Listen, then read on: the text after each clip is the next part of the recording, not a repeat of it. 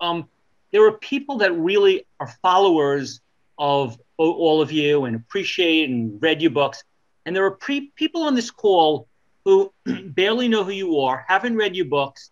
They eat their regular diet. They're very happy with their diet. They're not looking to change. They like chicken. They like fish. They like what they eat. They're trying, their best, but they're not really being sold. Like if you say, do you want to smoke cigarettes? A lot of them would say, well, no, the negatives outweigh the benefits. I'm not going to smoke cigarettes. But a lot of people are saying, I don't really know what the negatives are. Now, let's leave the environmental discussion out and let's leave the animal cruelty discussion out. Mm-hmm. For people who are just saying, look, I don't really get it. Like, why? What's in it? What's the benefit? I'm totally okay with my chicken Parmesan and whatever I'm eating. So the real question is not just very direct science on the question of obesity, type 2 diabetes, high blood pressure, heart disease, cancer. Not the theory. What are you saying is going to be different in their life? And the two questions are, maybe Will, you can answer one and Brian the other and Anna Marie the other. So one question is, if they switch to a whole food plant-based diet, what happens compared to their current diet on heart disease, cancer, high blood pressure, diabetes, arthritis, osteoporosis, all these things? And then the same question for a whole food plant-based raw diet. So again, these people aren't necessarily looking for inspiration or motivation. They're fine. They just don't know exactly what the science says. They want to live a long, healthy life. And if they think they're going to live it eating what they are, they're not going to change. So there's three options. One, continue eating their normal diet and assume it's not a terrible standard American diet. Assume they've given up soda and sugar, but they eat animal products as a regular part. The second is someone switches to a whole food plant-based diet. And the third is someone switches to a whole food raw diet. What specifically should they expect different in these three scenarios on each of these diseases as specifically as you can, so someone could evaluate if they want to put the effort? Dr. Tuttle, you start. Yeah.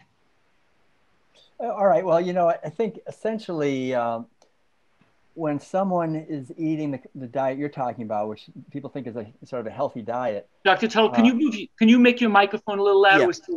Okay. When they're eating what they think is a healthy diet, I think, we don't really, the average person in the United States is on, I forget the number, but it's like by the time they're in their 60s, they're on, maybe at least half a dozen or a dozen medications for various things.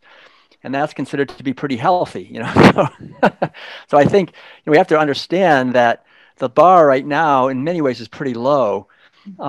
People really, a lot of people have no idea what radiant health is, what if the sense of being filled with energy and exuberant and not being sick or going to the doctor. And I'm so grateful. Back in my 20s, I became a vegan, and in the early days, I somehow learned to stay away from processed foods as well. And I have to say, I remember really, quite honestly, I haven't been to the doctor for my health really since I was in college, which was back in the early 70s. And so it's been like 50 years. And so to be able to go 50 years without health insurance, without going to a drugstore, without buying Right Guard and Rolaids and Alka-Seltzer and aspirin, and I don't even know what these things are, what they do, all these different things that people, Viagra, whatever people think they need. It's there's a tremendous. I mean, that's you can't put a price on that. That old saying that the greatest wealth is your health. It really is. I mean, it's a foundation for everything else. Like Albert Schweitzer said, the key to happiness is good health and a short memory. And good health and a short memory go together. But a short memory is being present, which is very important to be healthy, but also the right nutrition. And so moving to a plant-based way of eating, it does so many things at once. Basically you're going from eating high on the food chain, anyone eating any animal food, you're eating high on the food chain, toxins concentrate as you go up the food chain. So all the heavy metals, PCBs, dioxin, nuclear radiation, pesticide, herbicide, fungicide residues, all the over 80,000 different toxic chemicals that concentrate in the earth or the soil, the water, the air, it ends up in animal-based foods. All these animals, most people don't realize that cows and pigs and chickens are being fed fish to fatten them up and to make them give more milk and more eggs. So fish concentrate heavy metals and dioxin, PCBs, and all kinds of stuff. And so it's concentrating so much in these foods. So it's basically the concentration of toxins. I would say that's the big thing. So eating an organic, whole food, plant-based way of eating, we're cutting the toxin load on a massive scale. And we live in a society that does not really tell us. I just read an article like right before this call that scientists are discovering that the amount of toxic chemicals in people's bodies has been really underestimated. Scientists have really underestimated the amount of toxins in people's bodies and the impact that it's actually having. And that's understandable because if you tell people how many toxins are in their bodies from chemicals, then the chemical industries are going to be responsible. But we don't want, the chemical industries and the banks in the background, they don't want to be responsible.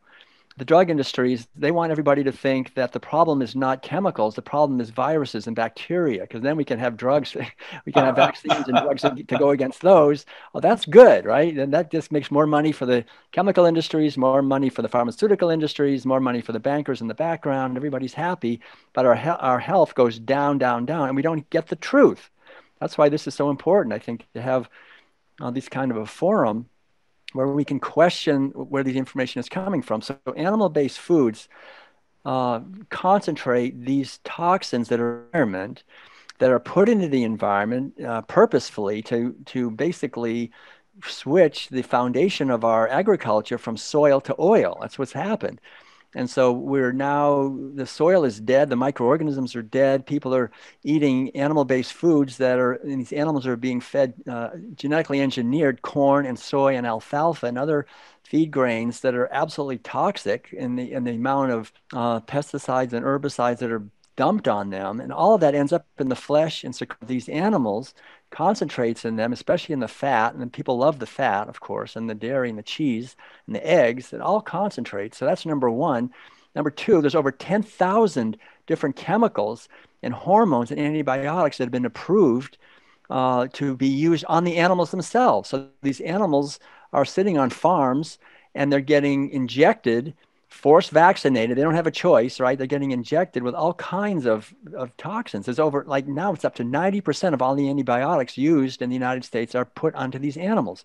So all these antibiotic residues, there's a whole slew of different hormones that are forced on these animals to make them grow faster, give more milk, get pregnant earlier, all kinds of things that are given to these animals, stress hormones, anti-stress hormones, all of that stuff.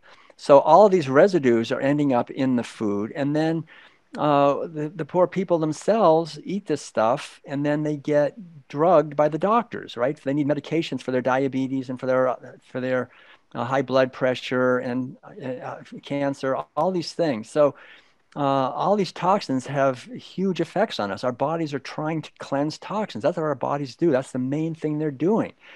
And so we have an allopathic system in place that profits off of this.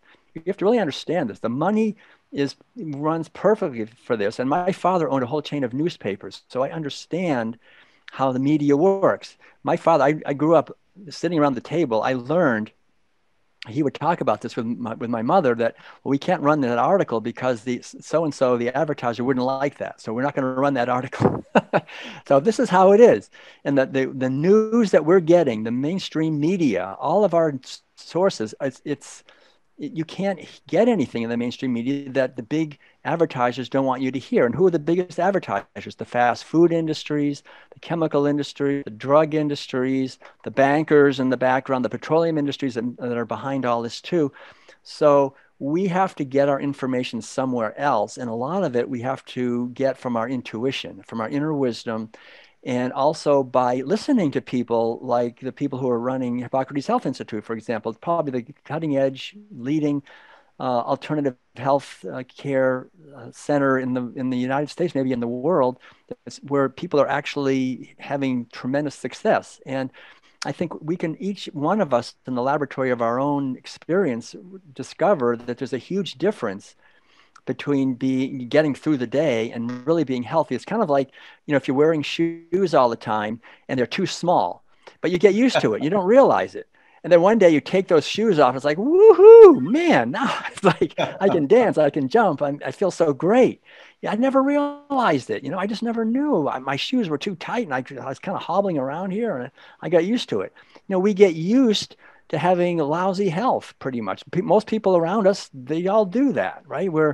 We're not that healthy as a society. And so people get used to that kind of everybody's overweight. Someone who's really radiantly healthy and alive is usually not that often seen. So I think the whole idea is to question all the official narratives in the society and move away from dead, toxified foods, what passes for food in most of the grocery stores. And I would say 95% of it, when I go into a store, there's no food in there, except for maybe a little bit at the edges.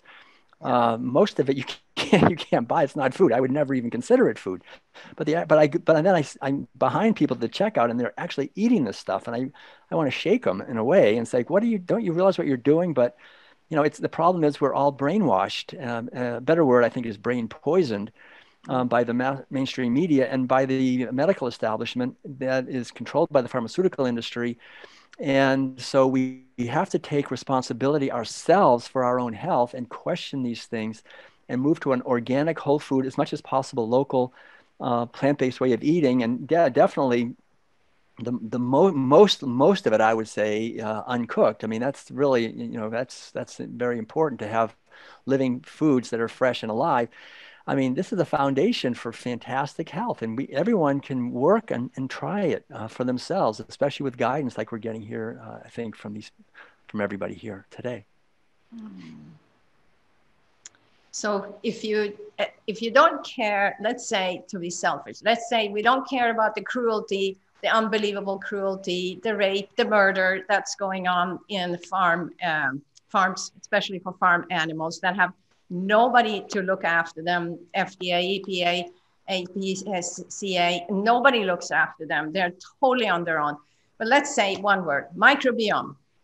So microbiome is your environment. That's your flora. That is so important because 70% of your whole immune system, your T cells are made in the lining of your gut. And 90% of your serotonin is made there.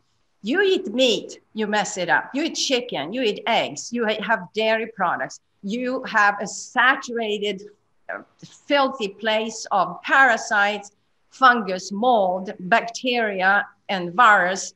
And that's what feeds every disease, And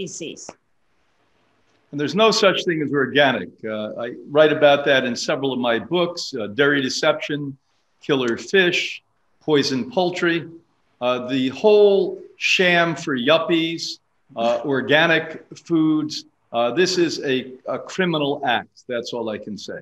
So now to answer specifically your question, Stephen, you said, look at the diet that's moderately good compared to what smoking and drinking every day and eating McDonald's, and then a cooked vegan diet that many of the people you invite to Real Truth as authorities advocate, and then the living food diet, which is the one that was given birth with lifestyle medicine here at Hippocrates. And let's start by saying, how many of you would like a 4-time greater chance for reaching 80 years old after 50? I think everyone would say yes. If I'm 50, I would really at least like to be 80.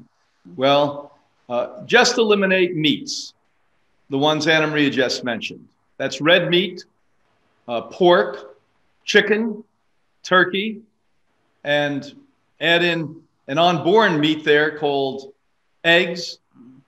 And we know statistically from a wonderful study that was done, that's what's going to be achieved. A 4-time greater chance to reach 80 years old if you give up these flesh-based and dairy foods. Number 2, a study came out of Brigham's University in Utah that looked at the DNA of chicken and looked at cancer in the breast. And the very DNA of the chicken people consumed were in the cancer tumors. So this is a done deal. This is no longer, well, we're not sure, we need more research. Baloney, baloney, baloney, baloney, and don't eat that either. This is real stuff that we're talking about. Look at the World Health Organization that talked about the dramatic increase in colorectal cancer from eating meats. And they were very conservative on this. They said you had a 15% higher chance if you ate, listen to this, 1 meal of meat a week. Now, who the heck does that? My entire diet was meat at one point.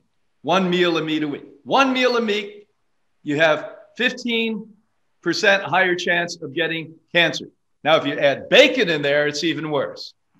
So what we call the treated meats, the lunch meats, the salami, bologna, kibasi, cured ham, whatever these things are, this dramatically multiplies the chances of numbers of forms of cancer. This is research we're giving you out of the highest levels of research institutes on the planet Earth. And why we don't talk about this, we don't know. Well, Will Tuttle just told us because he came from a family that was in the media. And he was a little boy in Massachusetts.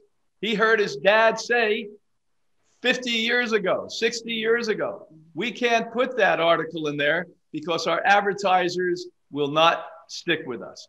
You don't think that's going on with national and international TV? Of course it is. You guys are being conned. Now, let's go back to 1917. That was more than 100 years ago. That was the very first year that the meat and dairy industry started to bankroll academic books. So they went to scholastics and said, you're struggling. You don't have money. We love children. We want them to have education. And we'll pay for a big percentage of these books, providing you let us add the nutritional components in. Now, these are academics. They knew nothing about nutrition. So they started to hijack it. They took the 12 food group, which one was meat and dairy. Then it became one was meat, one was dairy.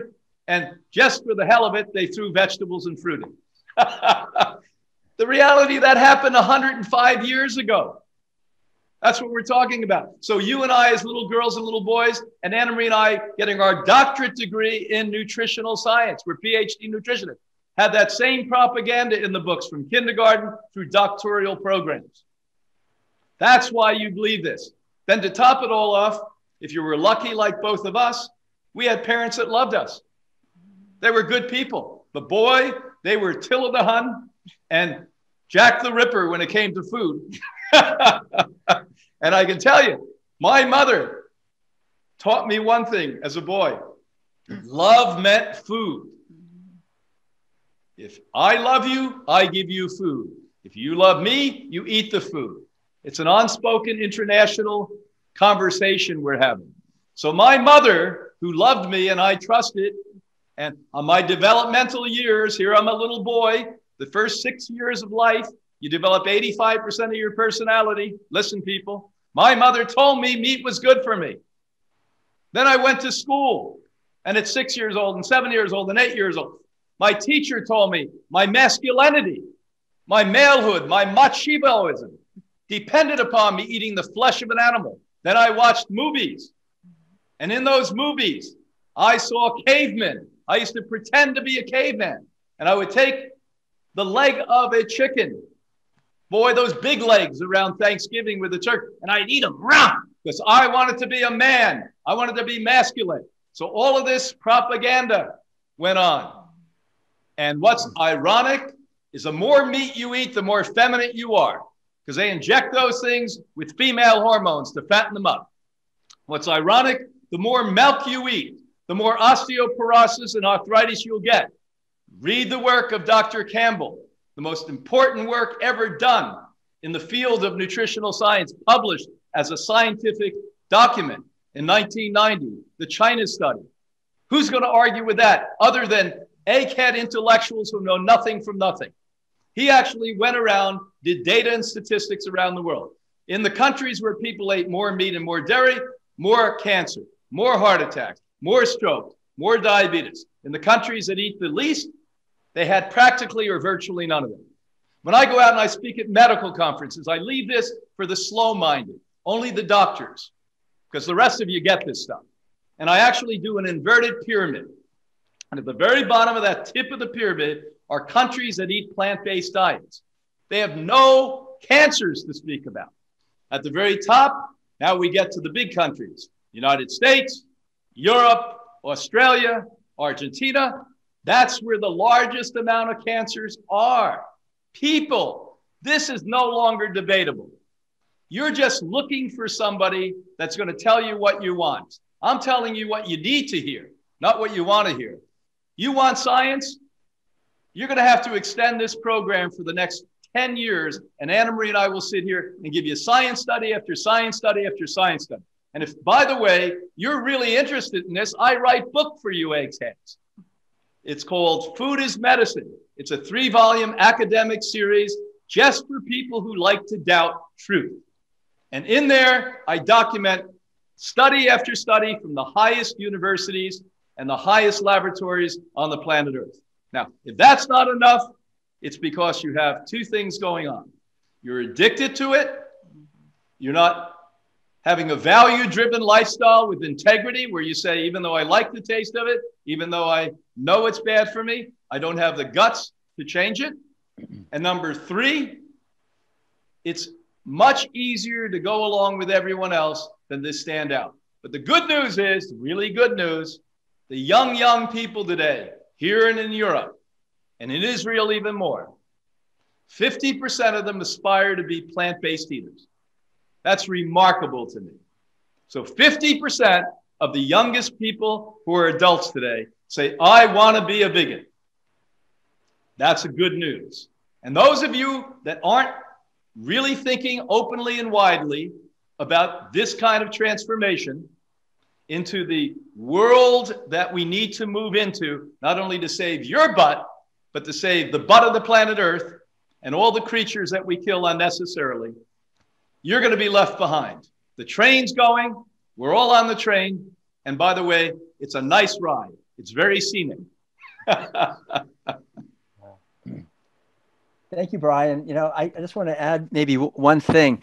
There's a saying in many, I think, I know it's in the Dhammapada, the Buddhist tradition. I think it's a truism or truth, a spiritual truth in many spiritual traditions. And it's basically that if a person hears that they can have a higher pleasure or higher well-being by giving up a lower pleasure, then as a wise person, they would do that. And I think this is really, in many ways, what it comes down to. There's certain levels of pleasure, I think, like being comfortable, going along, eating what everybody else eats, having comfortable food.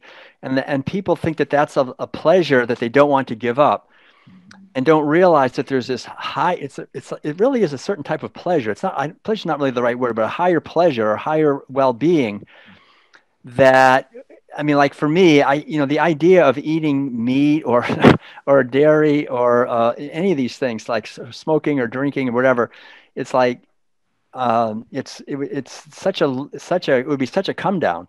And I think the idea is that we are here on this earth to evolve in our understanding and to help work together to build a world of harmony and peace and justice and freedom and creativity and joy and celebration. And so all of our choices in our daily lives, I think, as Brian and Anna Marie are saying, we have these values, to have our values be aligned with our actions. And so if I'm eating foods that come from misery, and there's no way, I mean, we all know that if I'm eating the flesh of an animal, wherever it came from, a being was killed. So not only are there these physical toxins that I was talking about, and we've been talking about the concentrated toxins that the animal was eating and drinking and breathing, all of that, and also the whatever drugs and hormones they were given. But there are also what I refer to in the World Peace Diet as metaphysical toxins we're eating. And I think this is maybe the worst in some ways because we're eating terror and fear and despair and anxiety and frustration and misery. And how can we expect to build a temple? And our body, in many ways, is a temple for the spirit, a temple for our beautiful consciousness. We're here functioning through our physical body. And you would think, I think our intuition knows this, that we would be very, in a sense, right? If we're building it, you're building every day this temple, this vehicle to use bricks that are of the quality that you'd like to use to have a beautiful, powerful, creative vehicle to use. So why would we ever this temple misery and horror and pain and suffering? That is completely contrary to our natural wisdom. The only way we do it is that we suppress our intelligence. I think that's the main problem that happens in our society, our institutions. I think especially the educational, and I have a PhD in education. I mean, our educational system in many ways is designed, unfortunately, to reduce our intelligence. The basic rituals in our society, eating animal foods, it reduces our intelligence. Intelligence is the capacity to make relevant connections. But if I'm eating meat, like we're saying, oh, we're taught, oh, it's a good food. We're good people. We like to eat a good steak and have a milkshake. And we create this disconnect, right? We just disconnect from the animal and the suffering, and we stay shallow, and we don't want to make the connections. But intelligence is the capacity to make relevant connections. So as a society and as individuals, we are, with every meal, if we're eating animal foods, we're reducing our actual, not only our cognitive intelligence, but our emotional intelligence, our ability to feel compassion and empathy. We just learn to glaze over our eyes and go numb. And we see the cows in the field and we think, well, I don't care about them. We think about the chickens and the pigs that we're eating. Well, I don't care about them. We think about the people that are starving because most of the food we're growing, we're feeding to these animals while people are going hungry. Well, I don't care about them. And we think about the indigenous people who are being destroyed and we don't care about them. We think about the slaughterhouse workers who have to stab animals all day and have the highest rates of injury. Oh, I don't care about them. And pretty soon we don't care about even ourselves, right? I think that's the big problem. We don't care about ourselves enough and about others around us. So what we're talking about really is not only a nutritional transformation, but I think really a spiritual and psychological and cultural transformation to care about others and about ourselves, and then to see with new eyes, to see that we're all interconnected and that when we create a foundation of foods that we're eating and see that nutrition is not reductionistic. Our whole science is based on reducing everything. It's based on materialism, that consciousness doesn't matter, that we're just, when a baby is born, when a sperm and egg come together, then it's just these cells that sort of randomly connected. And then these cells are multiplying. And then pretty soon, just because of DNA, they make some kind of little meaningless organism, this little body that now has to just try to he's just going to try to compete with others and pass on his genes. And it's all meaningless in a meaningless universe. I mean, this is the kind of toxic narrative. It's the background of our entire society. And we have to question all of this reductionism, because we reduce animals to objects. Pretty soon we reduce our food science to just this reductionistic looking at vitamins and minerals. And we don't see the whole symphony of life and our harmony with nature and our connection with animals and the earth and the beauty. And this is what I think really brings health, when we rediscover the deeper truths of our being and see our connection with life. And then we don't want that lower pleasure. We see there's a much higher pleasure of feeling wonderful about the fact that we're in this beautiful planet. We're doing the best we can to contribute to the solutions that are here. We're doing the best we can to be kind and loving to other beings, especially those who are vulnerable. Our life has meaning and a purpose. I mean, this kind of a pleasure, it's like infinitely beyond the pleasure of like, wow, I just like the taste of cheese or whatever. I mean, it's like, you can't even, nauseatingly ridiculous to try to compare those. And I think we have to waken out of this cultural trance where we've lost track of what it is to be a human being and be part of a benevolent unfoldment of life here, and begin to exemplify that more in our own It's life. a good segue to answer the last part of the question. So what differentiates the moderate animal-based diet and the plant-based cooked diet and now the living diet? What Dr. Tuttle just explained to you is, in a scientific way, photomic. So you have photons that come from these plants, if they're unprocessed, uncooked, that bring literal light and energy into the human cells. And they are the foundational fuel to develop consciousness. And consciousness is not something within us, it's something we connect to. So to have living plants, the diet that we were meant to eat, there's no doubt in any serious anthropological mind today, in the beginning of the 21st century, that we were plant eaters. We were not hunters and gatherers. That was a false scenario come up with in Oxford back in the 19th century. And now the relevant research that's been done today has proven that on a biological basis. But more important, and I do agree totally with Dr. Tuttle, is we've got to allow ourselves to be liberated from the pain and suffering of our own inherent patterns of deception. That we have literally created false paper tagger lives. And we don't feel good. And we're confused. And we just have no relations with other people that's deep and authentic and honest. And it's time that we stop that and we leave behind the fear and we start to trust ourselves and trust others and realize everything can be perfectly fine. But the act of stopping murderous activity is the number one thing we must do. To abuse anyone to gain benefit is a crime as far as I'm concerned. Right. If we abuse a human being, and there's plenty of that going on, believe me. We have more slavery today as we speak than we've ever had in the history of humanity. We have more sex slavery than we've ever had in the history of humanity. We have more racism than we've ever had in the history of humanity. And it's time that we have love and we have peace and we have a planet that we cherish, a mother that we respect. She's given us life. If you believe in God, and many of you purport you do, I just don't believe it, frankly. You have to resonate with these things. You were given everything you need, and we're just abusing it. And we're abusing the greatest gift, your life. By self-abuse, you're spitting in the face of the universe and God. And it's unnecessary.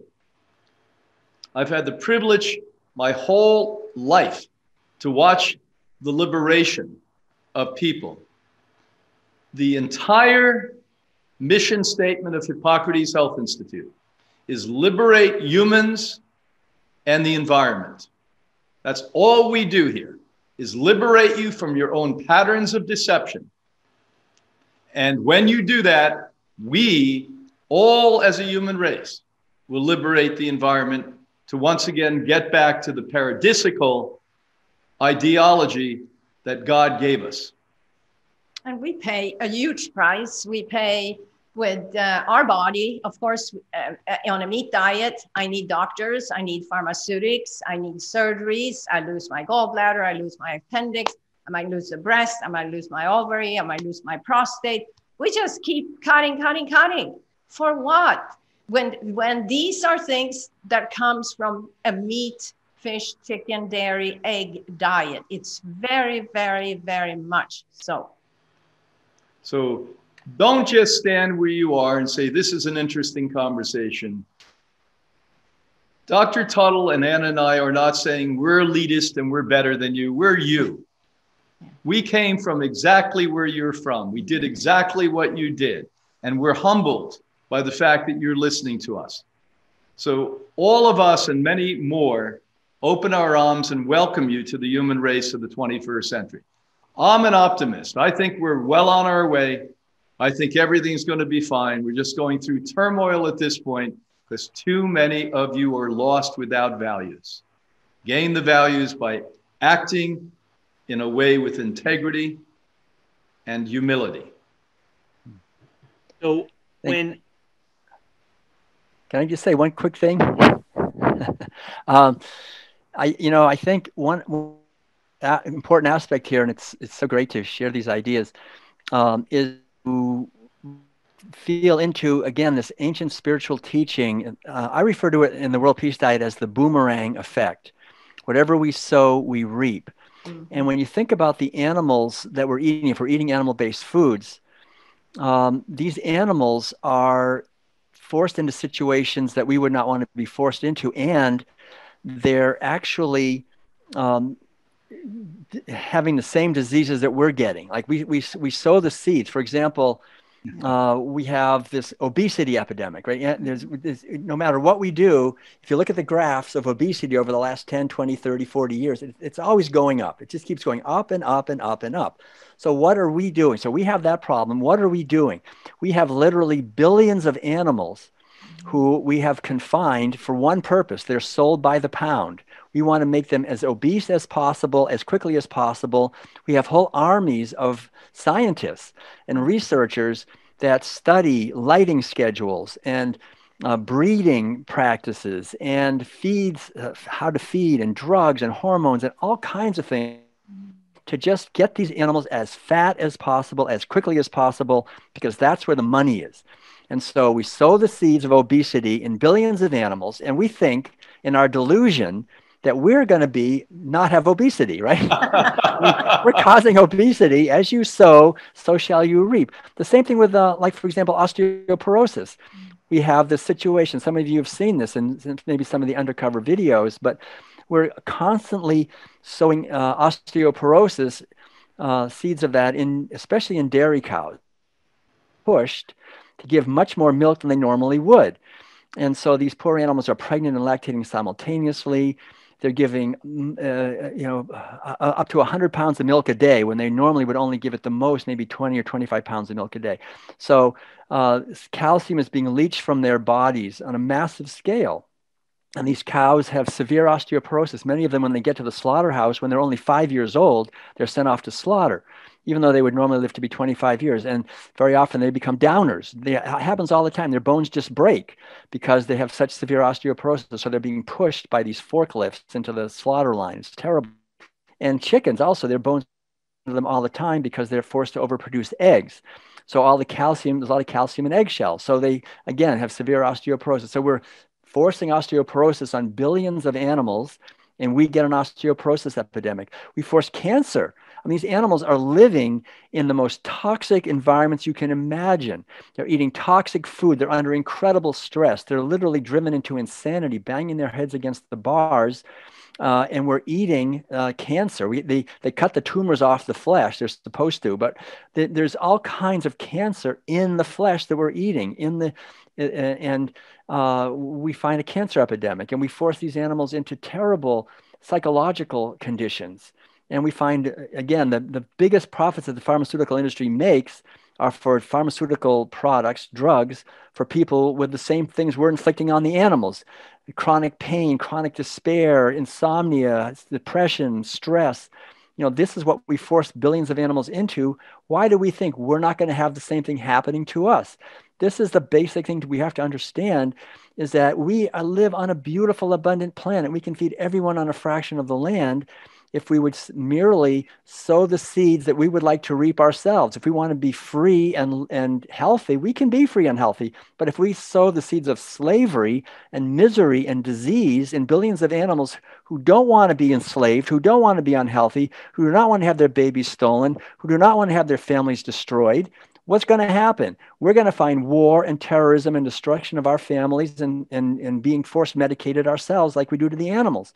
So we're at a point now where it's really critical for us to waken out of the fact that this is an obsolete system that we've been born into. We don't have to blame ourselves. We have to just see this and understand it and let it go, right? Not cooperate with it.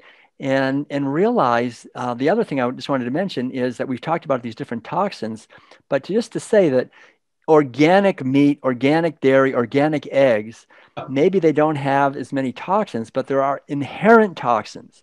For example, dairy, the main protein in dairy is casein. And casein is a huge, gigantic protein molecule that we don't have renin, which is the enzyme that breaks down casein like little calves have. We don't have that. So anyone eating dairy products, especially cheese, which has a lot of casein, and yogurt and so forth, we're getting a molecule that we don't have the enzyme to break down. It wreaks havoc. We're not little calves. We should not be eating this. And even the basic proteins in meat, for example, they're very large proteins. So a lot of people think, well, I'm eating meat and dairy, I'm getting good high quality protein. We have to realize that we're not designed to eat those kind of large, complex molecules that are difficult to break down. Plant-based proteins are much easier for us to break down into the essential amino acids that we can recombine to create the hundreds of thousands of different proteins that we need to create to be healthy. So plant-based protein is much higher quality. Plant-based fatty acids are much higher quality. Plant-based, fiber and carbohydrates, all these things. Animal-based foods, even if somehow they could be lovingly done or whatever, which they can't, they're still inherently toxic. They're inherently not what we're designed for. So it's very important to see these different levels and see the bigger picture on every level, that when we move away from violence, when we move away from animal-based foods, on every level, we're reducing the variety of toxins, and we're embracing an exemplary way of positive. It's a really profound misunderstanding that our society labors under, and it's amazing that it continues. That's the real question. And why does it keep continuing? Why are we, as rational beings, still hanging on to something that's so profoundly, obviously irrational? And I think that's where what Dr.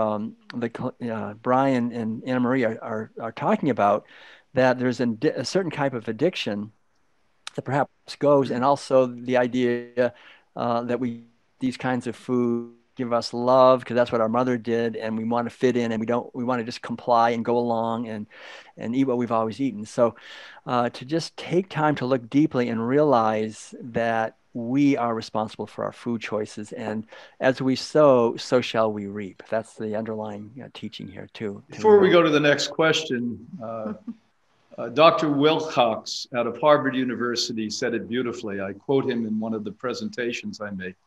He said, we think we got one over on the animal. The animal gets us back.